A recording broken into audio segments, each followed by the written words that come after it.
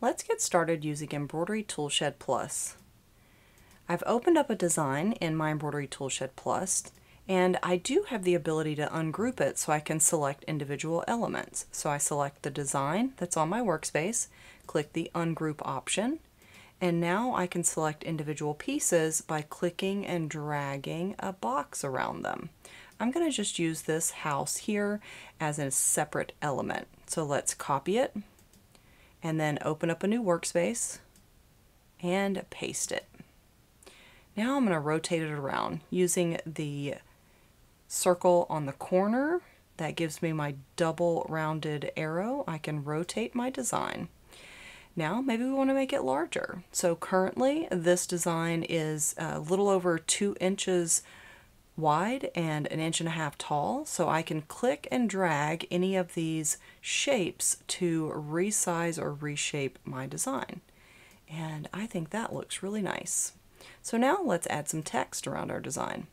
So I'm going to choose my text tool, click on the workspace, and then enter my text in the properties box. This would make a nice housewarming gift for someone that has purchased their first home. And then click apply, and I'm going to put it on a circle path. Over here in the properties, I just choose circle from the type, click apply, and I'm going to center that over my home. Now let's add text to the bottom.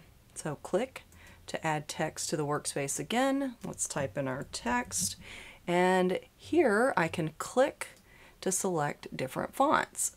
So I'll choose this one, click OK.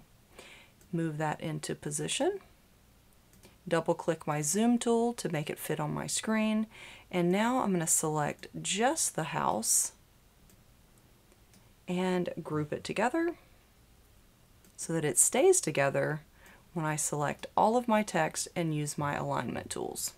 So let's center align, and that looks great. I'll maybe move this down just a smidge, and now I'm going to change the color of this blue text. So the blue text is using color number 1, so if I click on 1, I can change to a different color chip.